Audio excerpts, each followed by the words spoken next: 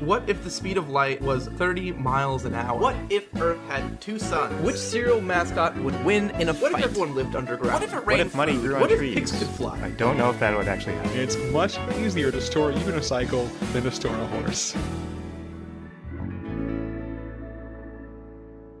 Hello everybody and welcome to Absurd Hypotheticals, the show where we overthink dumb questions so you don't have to. I'm your host Marcus Lehner, and I'm joined here today by Chris Yee and Ben Storms. Say hi, guys. Hey, I'm Chris. Hey, I'm Ben. Guys, we have ourselves another sports question this week. We're going to explore all the ways that we can improve tennis. We're on a sports streak. We did football last week. Yeah, now football's over, so now we need to fill it in with another sport, which I guess is tennis. Randomly, for no reason. Are there any other major sports going on right now? Like, is basketball happening? Basketball is happening. Currently, as we're recording this, but not by the time this is coming out, the Winter Olympics are happening, which in retrospect was a big miss on us for having a themed episode. They do not play tennis in the Winter Olympics. They don't. That would be awesome. Did anyone do winter tennis? No. Ice tennis. Ice tennis. Ice tennis would be awesome. I have played tennis in a blizzard before. Why? That was exceedingly dangerous. Yeah. Yeah, no, that was like one of those weird, just like late fall, just like it's just gonna snowstorm hard for like an hour and then be done and melt immediately. But we were playing tennis while it started, and we just played, and like probably like, you know, half an inch to an inch of snow had accumulated like on the court as we were doing it, and it got incredibly slippery because they were concrete that sounds courts. So dangerous. Yikes. Fun as heck. No one died, so that's good. But yeah, we've improved sports before. It's kind of a recurring episode that we do here. So we just take tennis, find ways to make it absurd and better. And Chris, we're gonna start off with you and how you improve tennis. Yes, so I've actually never played tennis, interestingly enough, but I have watched tennis on TV. And personally, when I'm watching tennis, my favorite part is when they have the really, really long rallies. I think that's the most exciting part. So I looked at the longest rally that's ever happened, and according to the Guinness Book of World Records, it happened in 2017. I don't think it was during an actual like official game, but they were setting out to actually break this record. So it was broken by Simone Frediani and Danielle Pecci, and the rally was 51,283 strokes. What? Yeah. Wow. It lasted 12 hours and 37 minutes. And they actually had to wear backpacks full of water to stay hydrated. When you're doing that, when someone messes up and it ends, are you sad or happy? I think you're happy anywhere after like the 2.5 hour mark. So yeah. Ecstatic. Well, Probably, it depends yeah. on what the previous record is. If they didn't break the record, I assume mad. I guess that's true. Yeah, fair. I imagine the guy has like one of those like click counters but it only has like 4 digits, so he gets to like 9,999. He's like, fuck. No, that's where you pull up the second click counter and clicks that one once. Yeah. I also don't know if they ate anything, because it is 12 hours. That's a long time to go without eating anything. They didn't mention anything about food, but they did mention the water thing. So I feel like you couldn't. Like, how would you eat while rallying? I don't know. I mean, it's probably wasn't that intensive a game. Like, they were probably hitting it pretty easily for the other person to hit back. Yeah. So maybe they had someone walk in and hand them food or something.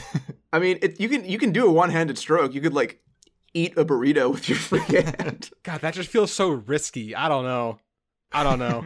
Look, if you want to be a winner, Ben, sometimes you got to eat a burrito in one hand. I feel like the want to be a winner, just don't eat then. I don't know. Anyway, continue, Chris. Anyway, so that was the longest rally, and I wanted to encourage long rallies in my game of improved tennis. So usually if you're like watching a game and someone just hits the net, it just stops the ball, and it's really disappointing because it stops the rally and everything has to reset and everything like that. So I wanted to end that. I want to, instead of stopping the ball, I want to make the net bouncy so it bounces back at you when you hit the net. So you're still punished, basically, if you hit the net because it bounces back at you and you have to hit it again. And then I started to think, like, normally you're like trying to avoid the net usually, But what if you're not trying to avoid the net? What if the whole point of the game is you're trying to hit the net? So I sort of changed this so the net is like a movable thing. Every time you hit the net, it moves towards your opponent based on like how hard you hit it, like momentum based. So like if you hit it harder, it moves further. And instead of points, it's just whenever you get the net to your opponent's side at the end, then they lose. And then I started to think about this a little more. It didn't really make entirely a lot of sense with just one net, one like giant net moving towards your opponent, because then like their section of the court gets smaller and smaller and it's basically impossible for them to win. Yeah. Also, they're pretty good at hitting something 51,000 times in a row. Yeah. So instead of one giant net, I decided to break up the net into different sections. I don't know how many different sections, maybe like 10 on the court or something. But each of these sections will move independently of each other. So, and then each section will represent a point. So if you move one of these sections to the end of the court, then you gain a point and it locks in place. So that is now permanently your point.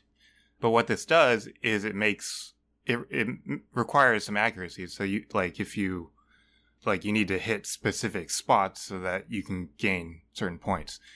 And if one of the sections of net moves behind you, then I think you can go in front of it to try to defend it so that like your opponent can't hit that part with the ball.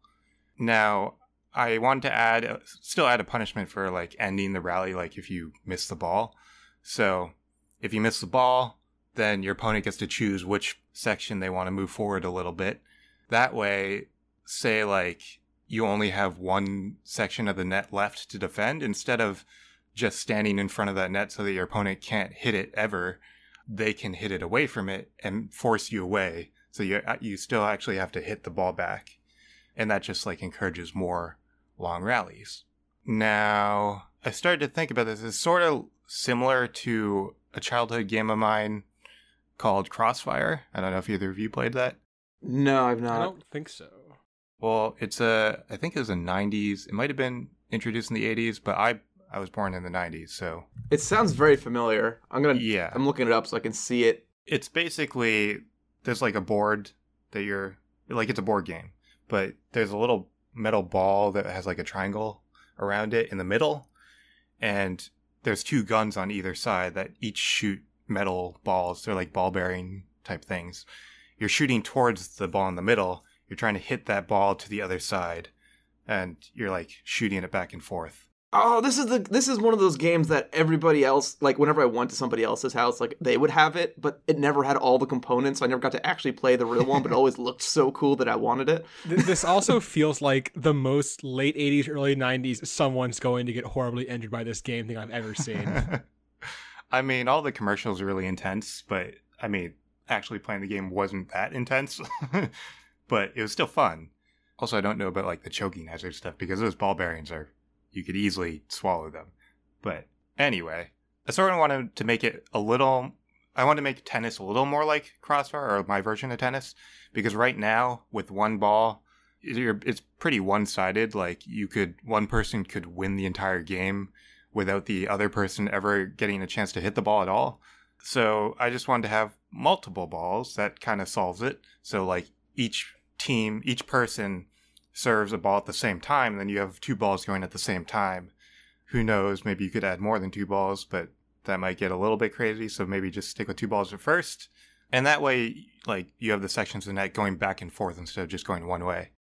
And then finally, a big part of tennis, not the actual sport, but like a big part of, I guess, televised tennis is the ball people, like the ball boy and the ball girl, the people that pick up the ball when it hits the net so that there's no like big break in the action. I wanted to integrate them in somehow into the game. So my idea is that each side will have their own ball person. They'll basically be part of the team. And every time a ball becomes stagnant on the court and it's just like sitting there, they do have to run in and get it. And if they successfully get it, they can give it to their player, and their player can serve the ball, and it's basically you have an extra hit on one of the nets. But the thing is, they have to dodge, like this is in the middle of the big rally, so they have to dodge all the tennis balls going back and forth. If they don't, then you get penalized and you get to move the net a little bit. So it's a big game of dodging balls and hitting nets, and I think it's better. And I think probably you'll get a lot more rallies and stuff, maybe. Or it might just be way too chaotic. I don't know. I like how you started. I like how you started with, I'm going to make this more consistent rallies, and kind of got there, and then just went down the chaos Right. train. Yeah. I realized that at the very end, it might be too chaotic to have long rallies, but oh well. I still think it's I'd better. watch it. Yeah. Anyway, Ben, what did you do? So my sort of goal coming into this, I didn't know, and I think Marcus and I kind of talked about this a little bit. It's kind of hard to make tennis better, because tennis is a pretty good game, and B, a game that just doesn't have a whole lot of moving parts to it. So there's a lot fewer things to tweak than in a lot of the sports that we've done this with before. Yeah, if you listen to previous episodes, I find major flaws in a lot of professional sports that I weirdly form very strong opinions about once I start like going into it. Incredibly strong opinions. It's baffling, honestly. So once I couldn't find any like obvious, improvement like that to make, I said, okay, if I can't necessarily make it better, I want to make it bigger. Which technically there kind of is a way to make tennis bigger, which is just doubles tennis. But honestly, in terms of making tennis bigger, doubles tennis kind of sucks, right? It's like 2 extra people, and even though you're adding like one other person per side, the course only gain like a third bigger. So like you're covering much less ground. I don't know. It's not a great implementation of tennis, but bigger. So we can do better than that. The first way I went that I sadly could not make work was giant robot tennis. I really wanted it to work. How could you not make that work? Well, no. So like, okay. Yes, technically I could say, oh yeah, you have giant robots that play tennis, but none of the like, what I was looking into was like, people have made big fighting robots and stuff. Not like Robot Wars ones, but like actual ones that people are inside of, right? But those just don't have the mobility that you need to play tennis. Like you could technically play tennis with them, but it wouldn't be a very good sport because they just can't move that fast. So it would kind of just be whoever can not hit it first, which isn't a very good sport, right? Like it just, yes, technically I could say, yes, we have fast moving robots or whatever and say, yeah, that works. But I want to do that idea justice when we have actually good robots. So we're not going to do that. Stay tuned for our updated tennis episode once the real world invents agile giant robots. Yes. Have you seen the Robot Pro Wrestling? Oh, those robots are pretty awesome. Those are, but those are also like 4 inches tall. Yeah, that's true. Right? Like that's not giant. That's small tennis. That's tiny tennis. Right? So like it just doesn't work. So I want to scale back a little bit. And then once I'd gone down that road, that obviously has a lot of financial backing need for all of it. And I wanted to, and additionally, make tennis be a little more approachable, because technically tennis is cheap, right? All you need is a racket and a nearby court, and it's not that like hard to play. But the problem is tennis has a very high skill floor, which isn't necessarily a bad thing, but going on Chris's point of like rallies are cool. If you're a, beginner tennis player, your rally is like 4 hits. You get to like 6 and you're like ecstatic, right? Like it's not really like playing tennis, like someone really playing tennis, right? Like it can be fun, but it's just a very weird set of skills that are very hard to get into, right? So that's why I was like, okay, what if we could change the game actions of tennis to ones that are just a little more common to other sports? And then I thought, wait a minute, what if we just wholesale stole the game actions from a different sport and also the field that was bigger, which is where I got to soccer. So picture What if we What if just tennis was just play soccer? soccer instead? What if, no, it's not just soccer instead, but what if tennis, but We're gonna remove the soccer? nets, make the courts grass again, and then No, we're gonna no. put 2 goals. We're still going to have nets. So, all right. So you go to a field. All right. We go to a field. I actually wound up not using a soccer field because it's a little bit too big. I wound up going with a football field. It's just slightly smaller. For nets, I wound up using badminton nets, which are about 5 feet tall at the top, which is actually shorter than I thought. I think we usually play badminton just with like a volleyball net, which is apparently wrong. I didn't know that. But I figured that was a good height because you could still do like bicycle kicks near the net and shit, and that'd be just cool. So let's do cool stuff. So you have your field. You have a line of nets, I guess, across the middle of the field. You have 2 teams. You're going to have your serve, right? Your serve is very simple. Serve is just a goal kick from in the box. So not necessarily easy for the everyman to do, but possible, right? Okay. You serve the ball, gets over there. Obviously now we're going to have to change things slightly because you have a very large field, even if you have a pretty big team. And just your good old, one bounce and then you're out is not necessarily great in terms of having a nice flowing game. Additionally, the other rule that I want to get rid of, which I'm not going to tell you to get rid of that, we'll get to that. Normally in tennis, you can only hit the ball once per, shot. That sounds like a really stupid statement. You can't hit the ball twice while you're returning it. Yeah, you can't volleyball it. Yeah, exactly. I want to be able to volleyball it because that's cool. And once again, we're trying to make this cool. So I figure you're going to get, and I entirely, once again, just making these up, but this I felt like flowed reasonably well. You get 2 ground bounces, and you get up to 3 touches per bounce. So you can say, when the ball is coming in, you can hit it on your chest, drop it down to your knee, and then kick it over to someone where it can bounce once, and they can sort of do the same and then return it, right? That all makes sense? Yeah. I think so. Yeah. All right. So, we have the game here. In terms of team sizes, I couldn't figure out exactly what you'd want. Relative to a tennis court, a football field is about 22 times bigger. Sorry, 44 times bigger, so you would need 22 players per side to have the same coverage. You can probably do less than that because of, having multiple bounces and the ball will be moving a little bit more slowly. But I figure, roughly 10 to 15 players per team can make it work. And then what you kind of have is this half volleyball, half tennis, half soccer, passing the ball back and forth to set up a header down, as a spike over the net, or a bicycle kick at the front, or, just a big volley from the middle or something. This is petering out a lot faster than I expected. No, I'm enjoying it. I wasn't sure if you were actually winding out. I am, which I didn't expect to yet. Uh-oh. Quick, vamp with me. Do you have ball people? Have you seen have you ever seen the people play table tennis with soccer, with soccer ball and soccer rules? That's actually, I was looking up to see if anyone had actually gotten any bigger than that. And the biggest thing I could find was I've seen people do little tiny fields with a little net that's maybe a foot up, and then a little box that's maybe 10 square feet on each side with little ropes around it. And there's playing soccer tennis in that, which feels hilarious to me. It's always crazy to me how good the ball control is of I'll just say most Europeans, most non-Americans, because everyone just plays soccer. People who actually play soccer, yeah. So my family's from Germany, so I visit there fairly often, and it's always a weird culture shock moment where, I'm just hanging out with a bunch of guys my age, or what was my age, late teens, early 20s.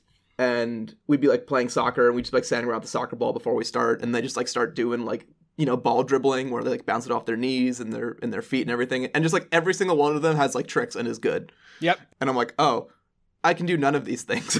See, and if soccer tennis were a thing, people would be able to do those things because you have another reason to, aside from just showing off. Yeah, exactly. It's perfect. I don't know. I don't have an endpoint to this, guys. I'm not going to lie. It's big. Well, it's my turn then. It is Marcus's turn then. And I went in exactly the opposite direction. Tiny It's robot small. soccer. Oh. Yeah, so I was kind of going through, my starting point was kind of going through the different variations of tennis exist after I gave up, after being well, my problem with tennis is that it's too hard to learn and there's the unforced error. So making the game easier didn't really seem like a fun way for me to go down. So I started looking at the other ones, there's squash and badminton and pickleball. But the one I find the most fun, and I'll say this, more fun than tennis itself, is table tennis, which, given 2 data points of, fun versus size of tennis and table tennis, we can conclude that the smaller you make tennis, the more fun it is. So Ben's tennis is very boring. Bad news for soccer tennis. Yeah, so soccer tennis is going to be the most boring version of tennis. And what I'm about to propose is going to be the most ultimate, exciting version of tennis. So what is the smallest scale that we can play tennis at? Conveniently, the world is chock full of incredibly tiny little yellow balls called electrons. So I want to see, can we play tennis with electrons at a molecular scale? Can we, not even a molecular scale, an atomic scale, can we play tennis? Are they yellow? Canonically, Not probably actually. no. But in most diagrams, yes. That's actually an interesting question. Are electrons yellow? Who knows? I feel like they can't be, right? Like, They're generally not visible, but they technically would reflect light, and it could technically be at a wavelength that is yellow, I guess. would they reflect? Because, like... They are, it's really complicated, which is going to just amble into this paragraph I've written, where I'm going to preface this entire section with a pretty strong acknowledgement that all the stuff I'm getting into is incredibly complex, non-intuitive field that I've, worked to try and decipher in about 4 hours. So some of these things I'm about to say may ultimately be wrong, and there's going to be a good little list of caveats at the end. But the idea is to see if this idea is feasible rather than, like, actively practical with what we know. Which is probably no. Well, you'll see. So first things first, atoms are small, like really, really, really small. If you scaled up an atom to the size of, say, I don't know, a tennis ball, and then made like a single cell out of atoms of that size, that single cell will be about the size of a small town. AKA, it's small enough that trying to make visualizations for it is not even helpful anymore. Just ridiculously tiny. But we're actually not bad at manipulating them. So if you look at atoms, we're actually able to move them pretty effectively. And for a while, too. There was a famous, I guess you can call it an experiment, a famous demonstration by IBM, where they were able to arrange 35 xenon atoms to spell out IBM, like at a nanoscale. They did this in 1989. Before we were born. Wow. Before we were even born, not to age us out of this spot, out of, I don't know, people judging us by age. I already said I was born in the 90s, so I gotta Really? stick Like this episode? stick to the lore. Yeah, I did. So how do we move atoms around? How do we actually, like, move something this small? Generally speaking, we're able to move them by having a really, really tiny needle, which still is big compared to the atoms we're moving around. And then we get this needle very close to the atoms that we want to move. And we let the small scale electromagnetic forces kind of pick up the atom so that we can manipulate it from then. So almost like a magnetic pencil kind of thing. You just put it in, and then it can pick up the small little atoms, and you can kind of move them around with that needle. But atoms are actually just much bigger than electrons anyway, and are more fiddly. So can we manipulate a single electron? Have we come from 1989 moving xenon around to being able to move electrons? And the answer is, yeah, they have been able to. Basically, the way they do it is they still have the tiny needle, which has become a bit smaller and more precise, but still, like, on a bigger scale. And what they've done is they've designed the needle tip so that it can go near a silicon atom instead of picking up the whole atom. It'll actually reorient that silicon atom in such a way that it encourages the outside electron from the silicon atom to hop from the silicon onto the tip of the needle.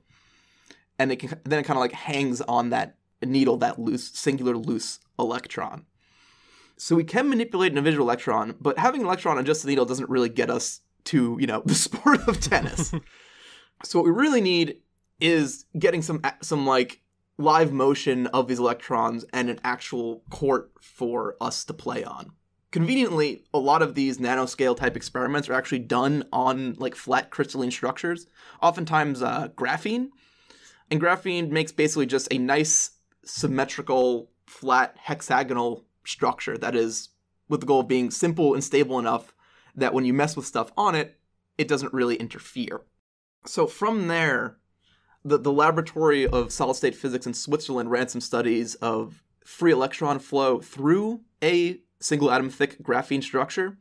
So basically they have these loose electrons that kind of go on this flat surface, and they kind of like weave in between these hexagons of graphene. And what's interesting is that they kind of flow through almost like a liquid. Like if you have a stream of electrons, they actually kind of just flow through kind of set paths. And what manipulates those paths will be impurities in the grid. So if you have a non-graphene element in there, it'll create like a imperfection in the grid surface, and the electron can bounce off of those impurities. So to play our sport of tennis on a nanoscale, you set up a hexagonal grid, 1 atom thick, of graphene. You capture your electron with a needle, you introduce it into your graphene structure, and then with the each competitor would have their own needle with a impurity with a different type of molecule on it, and then as the electron goes through, they would insert that impurity into the grid at the appropriate spot to bounce the electron back and forth to the other side so that the electron eventually lands and stays on the opponent's side of the court. There's obviously some caveats here. What is the mechanism for moving the needle thing? So it's moved mechanically, like it is like just moved very precisely.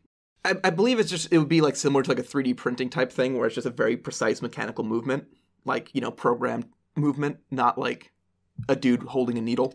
Right. So someone would just have control of that computer or whatever. Yeah, someone probably would control the computer. It kind of leads into my caveats. First one, it's kind of tough to see how precise and like real time moving these atoms around is, because the studies kind of go back. I mean, they've been doing this technique since 1989 in kind of very different forms and fashions. And in researching, it's kind of tough to tell what like the modern methods are and how good they are compared to old ones.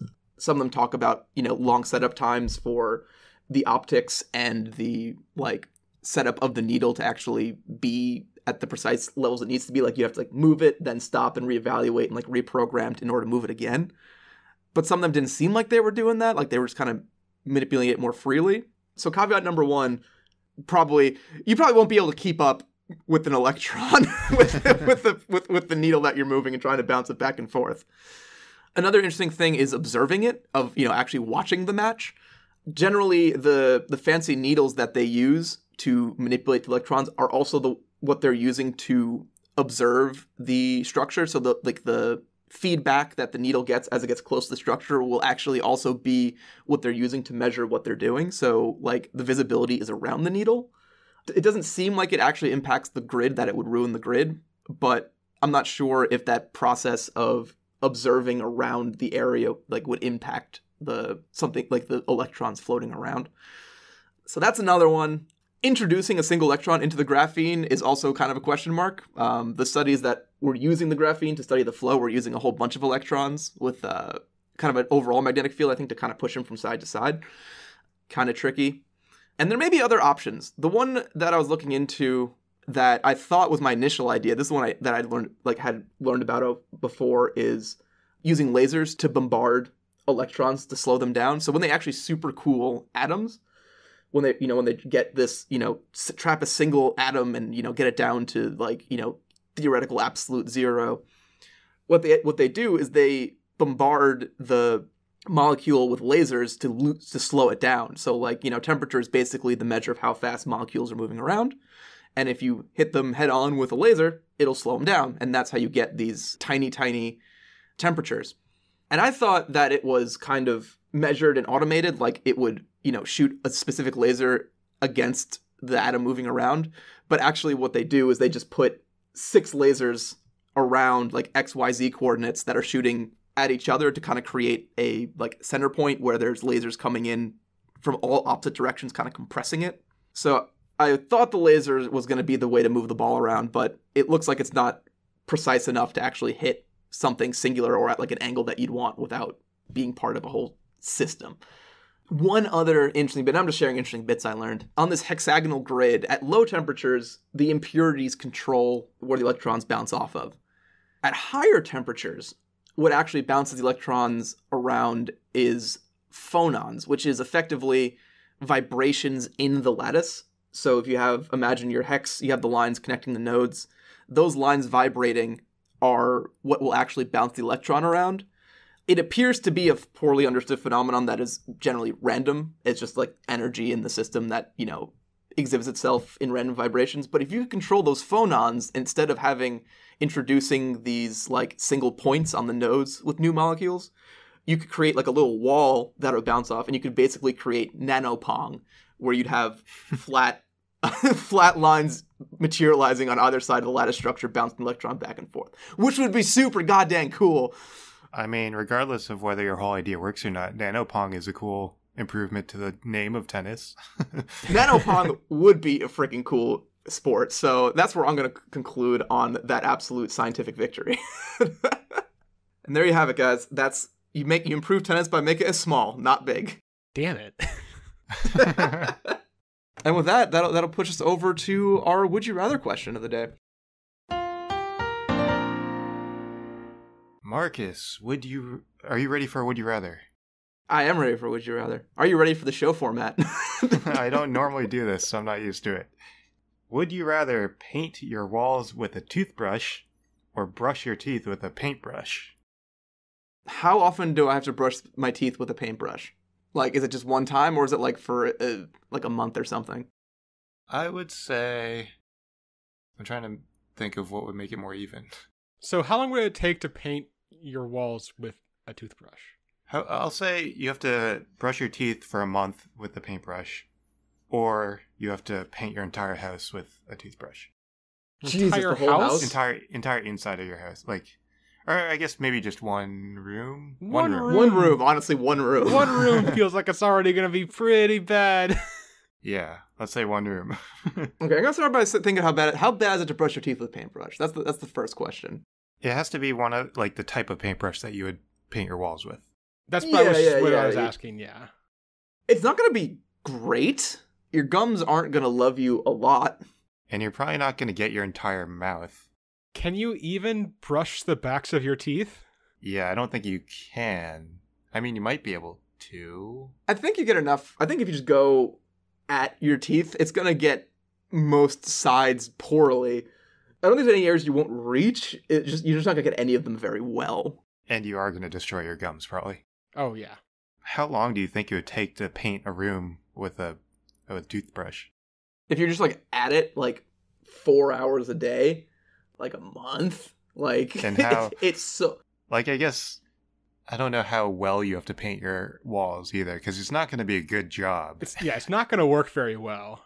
So here's what I'm thinking with the paintbrush. If I was paintbrush painting my wall, You mean you got to do a mural, because if you just paint it monocolor, like if you're gonna spend this much time on it, if you're gonna paint it monocolor, one, it'll look bad, and two, you'll go insane. You will literally go insane. You will literally lose your mind as you dab your toothbrush into the paint bucket for like the 4 billionth time to do another like 1 square inch of wall.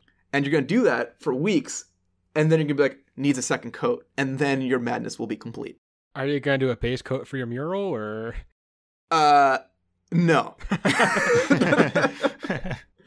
Answer no. Because, even in real life, when you're like, do I need a base coat on this? You really always just want to say no. Like, you're just like, oh, these paints nowadays are like, they come with built-in base coat, built-in primer, right? And even if that's not true, you convince yourself of it anyway. And you always say, oh, I can just do one more coat if needed. So if you're doing a really cool, in-depth mural, it can become like a little bit of your hobby. Even if it doesn't come out great, at least it'll be like a lot of fine detail for something the scale of a wall. I think if you don't do it that way, you have to do the brushing your teeth because you lose your mind. Yeah, I mean, that definitely makes it better instead of just normally painting your wall. I mean, unless you like just go into like audio, get real into audiobooks or something while you're doing it. Get real into podcasts. You can just listen to the entire catalog of Absurd Hypotheticals while you paint your walls. I mean, it'll just be a mindless task that you're doing. So yeah, you could multitask with audio. How bad would it actually be? Like, how long? I'm just thinking about, like, I guess you're going to be able to, there's not as much paint is going to go into a toothbrush as it does into an actual paintbrush, is it? That's kind of your big problem. Right. Each dip of the toothbrush is going to be a lot. Like, what's the percentage of coverage that a toothbrush covers compared to a paintbrush?